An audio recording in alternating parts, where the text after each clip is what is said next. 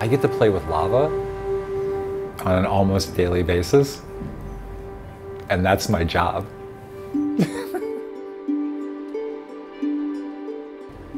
So started glass in CCAD in '93. I had a friend call me up and he asked me if I could help him with some punties and bits, and at the time I had no idea what that meant. And so I went down to the hot shop and helped him out, and that was it. So I took glass blowing the next 2 years as much as I could. I had to drop out in '94, worked in a tattoo and piercing studio for 6 years. That's when I met Gwen, and then with her support and encouragement, started getting back into glass again. Shortly after that, our son was born, so when it came down to it, it was easier for her to go back to work because it was much more stable. And so then I was a stay-at-home parent. We talked about opening the shop probably for as long as we've been married, which is over 20 years. So we just decided to open up the shop, and in the shop I do most of the business stuff. I do all the marketing, the website, the sales, all of those things. And then I also assist in the glass blowing, so I'm kind of at an apprentice level. Glass blowing is a team sport. If you want to make more complex things, you have to have other people. That's just really all there is to it. And stop, please. Beautiful, thank you.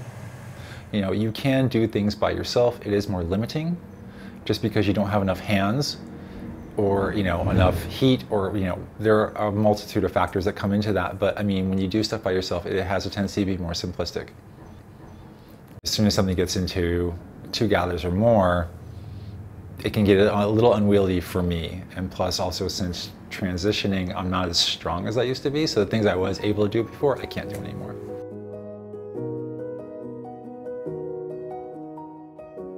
I'm just very fortunate. I have a lot of support and a lot of people around me that help make this happen.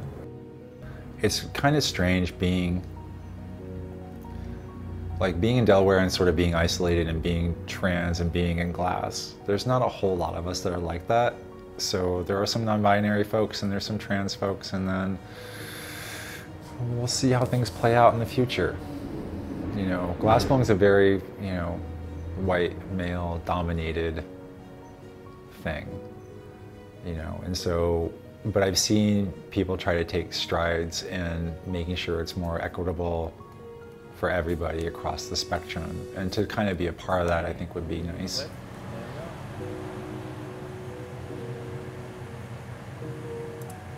Glass is a really immediate process, and that's one of the reasons why I love it. You can make something, and when you put it away in the annealer, you're done for the day. It's not like painting or drawing or clay especially, where you have this time where you can go back in and kind of noodle something. You have to make decisions, and you have to make them right away. You're not forcing the glass into what you think it should be doing. You're talking to it, and you use the tools to talk to it. How you use those tools is like just how you talk to anybody else. If you use the tools aggressively, or you use them in a manner they're not supposed to be, then the glass is probably not going to do what you want it to do. It's kind of alive, and I guess it goes back to the whole teamwork thing. You're a team with the glass. You kind of have to know how to speak to it for it to do what you want it to do. If it doesn't like what you have to say, it's not going to do it.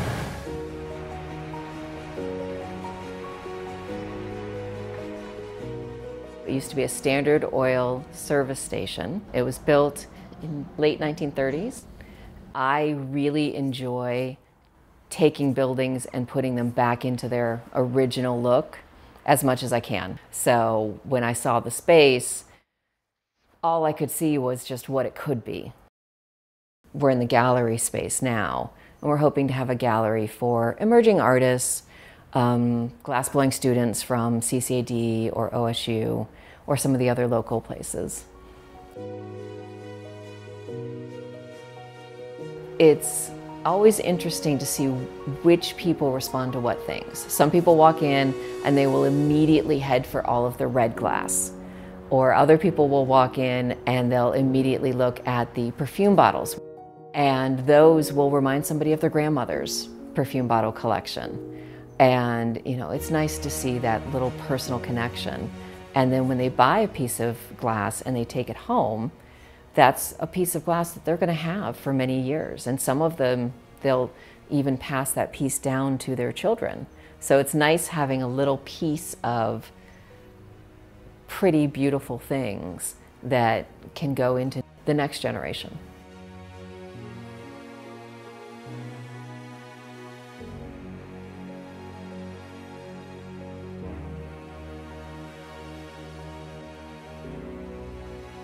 I'm definitely more of what you would call a craftsperson now, not necessarily an artist. And I'm okay with that. That's kind of where my happy place is. I'm most happy making those sort of things. If I can make things that are nice. Very gently, there you go. Beautiful. If people resonate with the things that I make and they want to take it home and they feel happy about that, then I've won. That's to me, that's the end of the day. That's the goal. Thank you.